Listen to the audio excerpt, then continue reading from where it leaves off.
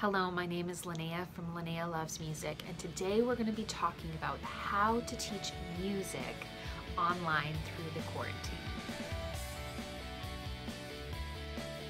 There are many different types of services that you can use for teaching music online.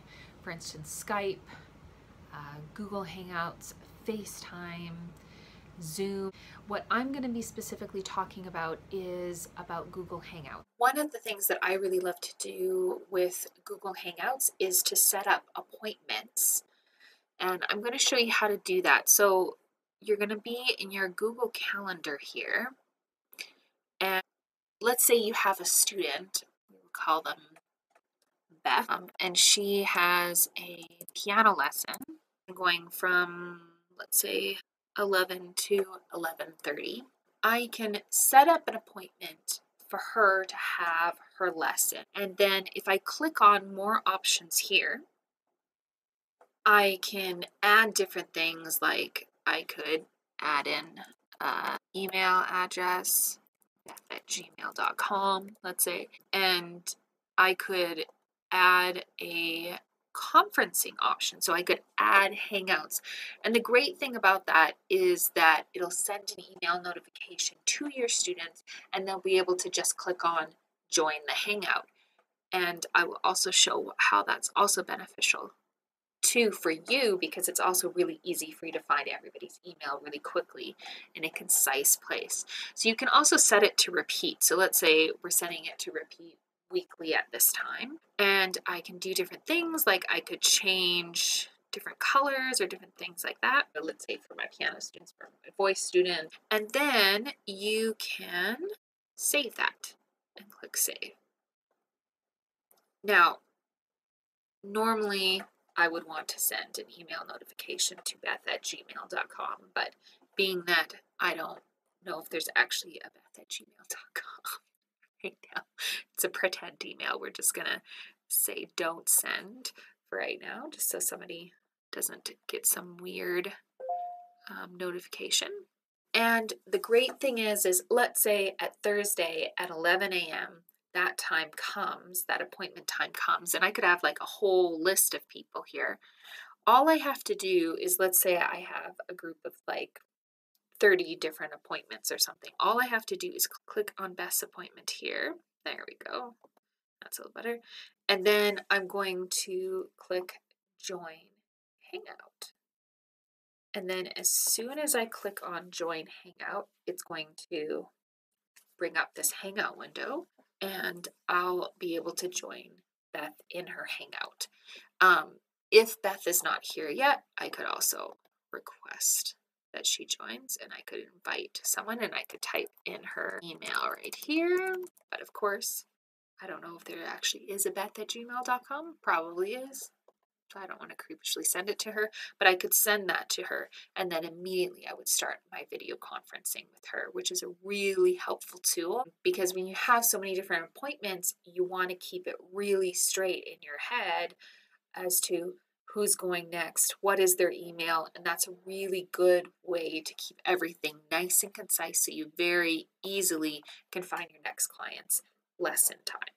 Another really important thing to be able to have during your lesson is to be able to take notes for your student in their lesson. And I find this is really important because not only does it hold you accountable so that you remember, so you have record of what you're supposed to hold your student accountable for, but then you also end up having an opportunity to be able to make sure the student remembers and also the parent, so everybody's all involved on the conversation. Being that we're already using Gmail to do all of these different functions, I figure a real great way is just continue using that same platform there. So I like to make a Google document. Scroll down, make a Google document. And in here, I can click on get a blank document started right here. And while Beth is having her lesson, I can write in here, so I can start a document, Beth's piano lesson. That is horrible spelling. Beth's piano lesson. And I can Beth's piano lesson, and here, and let's say, whatever, it's March 30th. And then here I could have her technique, and I could even set up metronome speeds that I want her to work on. And then you can also put her different songs here, and we can list them. And I can type all sorts of different comments about that. Work on dynamics. And I can also put her theory assignment for that week. So page 70 to 71. So this is a real great way to keep track of what your students need to work on from week to week. Another thing that I do here then is I would go into the share. First I'll save that name, yes, Beth's piano lesson, and then I'm going to share it with, let's say, Beth, gmail.com. Sorry, Beth at gmail.com, if you actually do in fact exist. I'm not going to actually send it to you. But what I usually like to do here is I actually like to not do the can edit comment. I usually like to do the can comment or can view permission. So you just put in their email, and you can put their parents' email and their email so everybody can see the document. And I usually like to pick either can comment or can view. The reason why I like to do that is accidents can just happen where people can accidentally delete something or accidentally change something.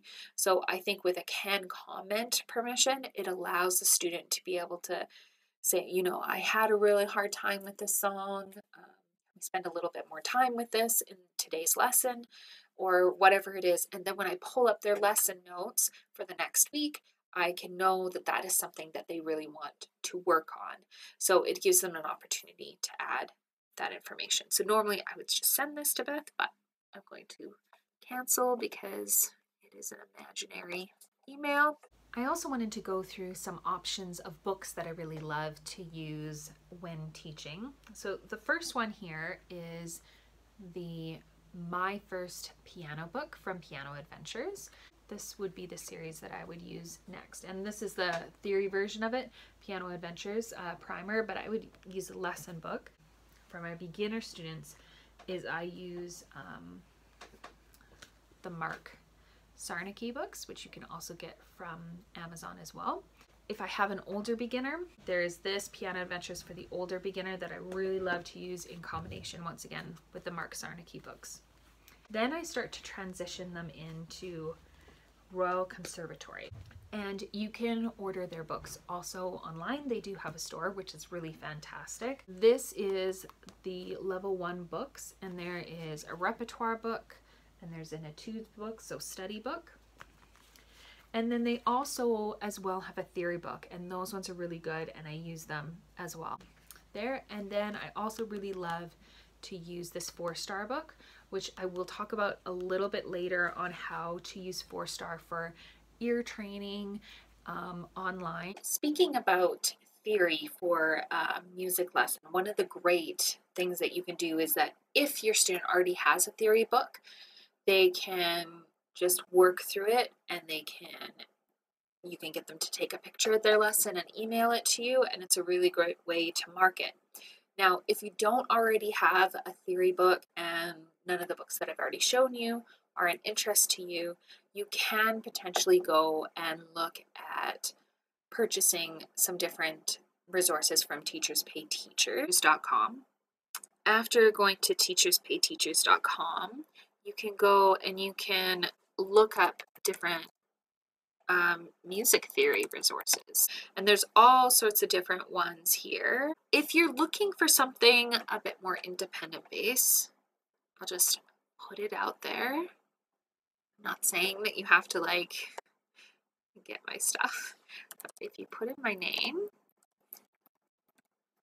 Linnea Anstey, and you look me up as a seller, I have a number of wonderful different worksheets here. So we have here piano note names.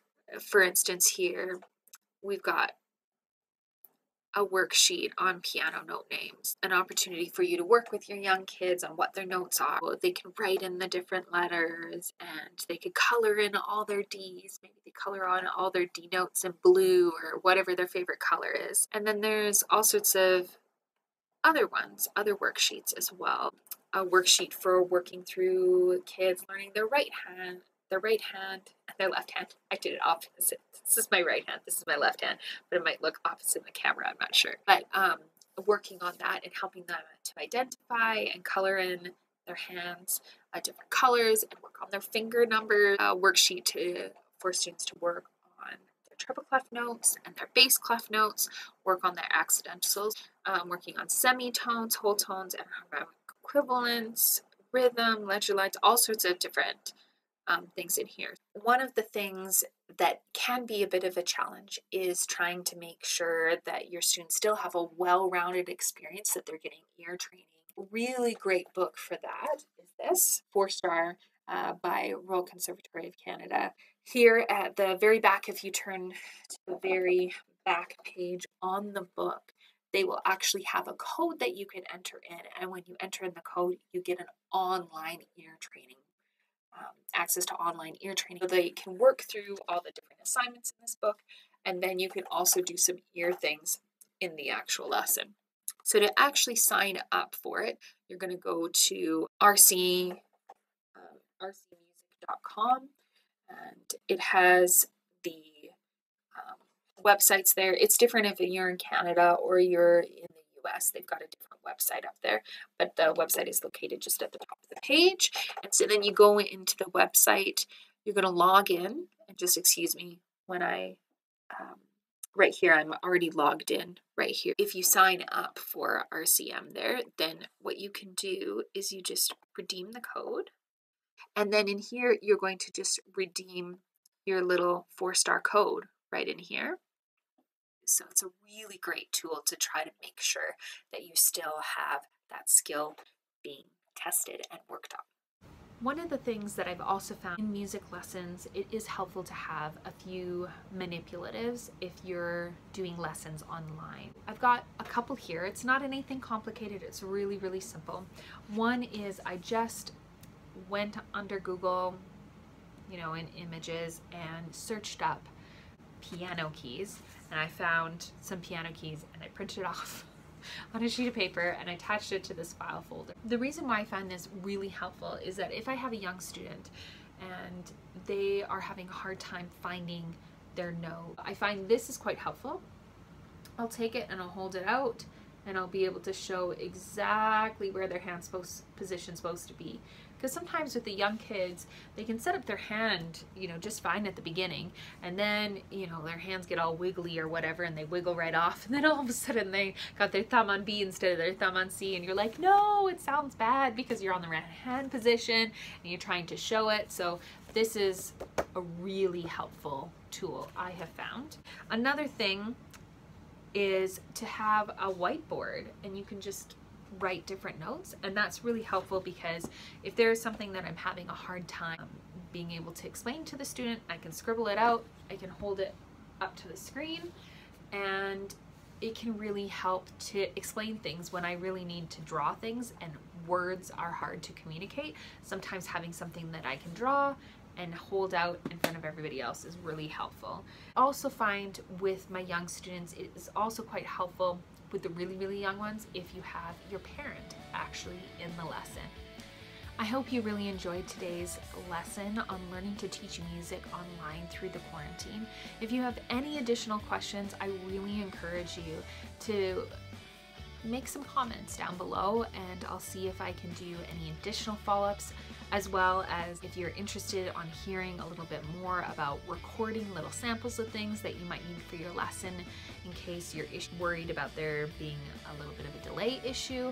I can talk to you a little bit more about that, so let me know if that's something that interests you.